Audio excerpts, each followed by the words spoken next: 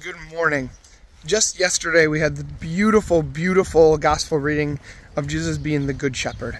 And as I've been just praying and reflecting and thinking about this, the thing that came to mind is that a shepherd actually leads and guides. A shepherd doesn't just simply teach, right? So a shepherd wouldn't tell the sheep, now work with me on the analogy here because I know sheep wouldn't be able to understand. But a shepherd doesn't just tell the sheep, don't go here, and then expect them to listen and just that's all that they do, right? The shepherd will say, hey, here's places you're not supposed to go. But if people go there, the shepherd comes around and leads and guides and nudges them gently back. That's exactly what God does with us. Sometimes people are like, God, it's all these rules and these different things in the church. Yep, he gives us those rules to keep us safe. But he doesn't just stop there, right? He continues to journey with us. Whatever it is that you might be struggling with, know that you are not alone.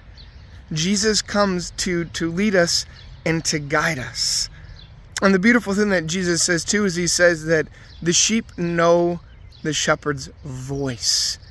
My question is, do you know the voice of the Lord? When the Lord reaches out to you in simple, subtle ways in the middle of your day, do we listen? Or how often do we have it where there's like some notion or idea maybe that comes to mind and we think to ourselves, yeah, I probably should do that thing, but probably not that big of a deal.